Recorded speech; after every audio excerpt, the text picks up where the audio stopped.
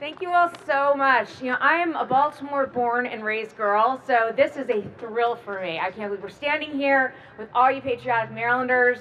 And, I live in D.C. now, and so our gun laws, your gun laws, I feel your pain. I get it.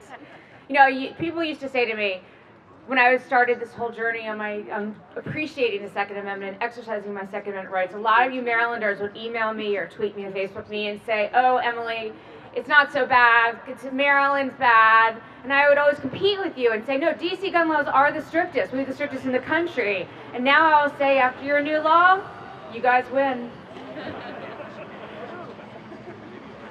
It is tough, I know. And, I got started a few years ago in all of this because I was a victim of a home invasion. I was dog sitting for friends and went out to walk the dog for a few minutes and came back, and there was a man inside the house robbing it. And he left. He didn't hurt me, thank God. But around the corner, his friends were all sitting in. I followed him, and then there were 2 trucks parked and about 10 men standing around watching me, and one started running after me. And I got scared. I ran in the house, obviously then called the police, and they got away with my wallet, and that was it. But as I was going to bed that night, I was terrified, and I thought, gosh, I wish I had a gun by my night table, because then I could defend myself if these guys come back. And I didn't. And I tweeted the next day, I want to get a gun in DC. And everything I got was, never happened, you'll never get it, it's impossible. I couldn't understand what they were talking about. So I decided I was going to do it. At the time I was working for the Washington Times, and I went to my editor and I said, I'm getting a gun for my own self-defense. How about I write about it in the newspaper? I said, I think it'll take about a week or 2. I said, it's only a little space in the paper. Famous last words. 4 months later, I'll tell you, it was so hard to get one legal gun in D.C. to keep at home for self-defense. In fact, I had to take, the hardest part was finding this class I had to take, 5 hours long. They can't teach it in D.C. And then I'll say, as I went through this process, the city council changed the law a couple of times, and I'm pleased to see that. As I started exposing this, and they took away that 5-hour class, so you could watch it online. So guess who inherited our 5-hour class? Go Maryland! We actually don't have to do that anymore in DC. We have a videotape. And as you know, all the criminals who are shooting people are also at that 5-hour class, making sure, it's such a silly law.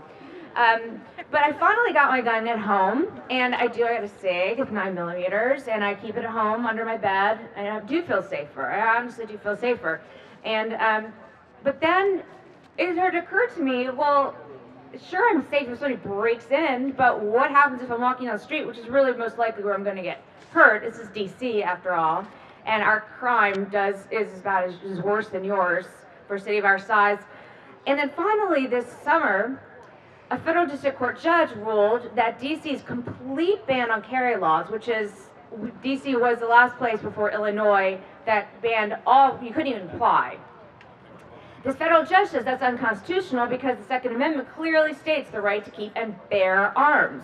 And so the city was just in turmoil over this, the city council, because this is the law they love. And so they had to write a law for this court order, and they wrote a new law that went into effect in October that said you can apply for a carry permit. So I started to do that, and I went down to the police station, said, I'm here to get a carry permit, and the man at the counter at the police station said to me, well, Emily, and they know me there well, because I was there for 4 months straight. Well, Emily, you can't just get a gun to protect yourself. I'm like, what do you mean by that? And he said, well, you have to have a special danger. And I said, yes, I'm afraid I'm going to get raped or murdered in D.C. And he said, no, that's not special. That's regular danger. See, it says right here in the law, just living in a high crime district, high crime area is not really a danger. That's just life in D.C. A special danger means that you know ahead of time that someone wants to actually kill you. Or they've already tried. So you have police reports, and you have hospital reports, or you have a bullet inside you. Whatever it is, you have to know in advance, and it has to be directed specifically to you.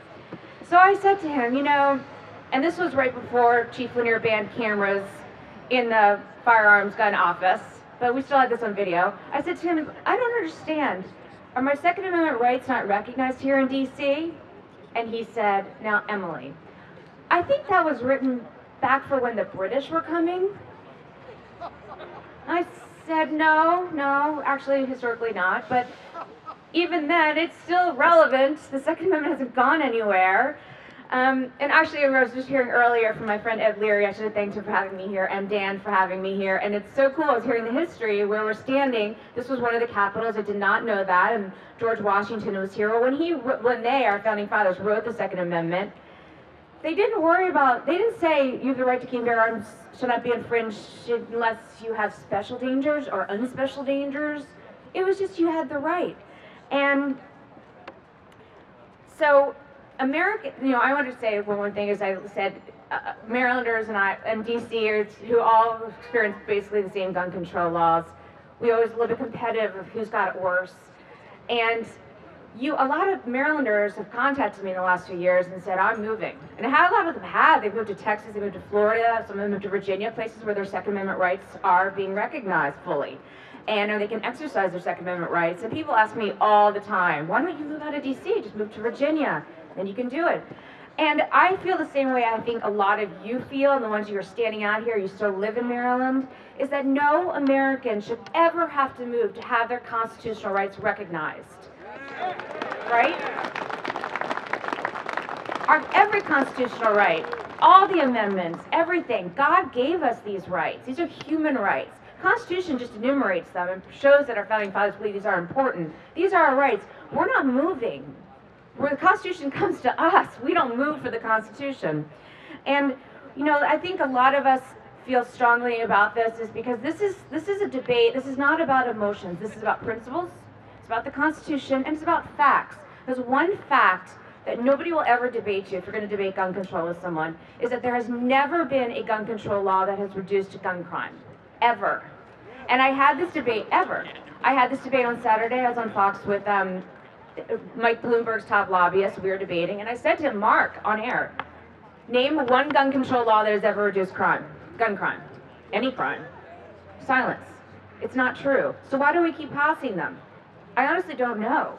And I just want to end with this. I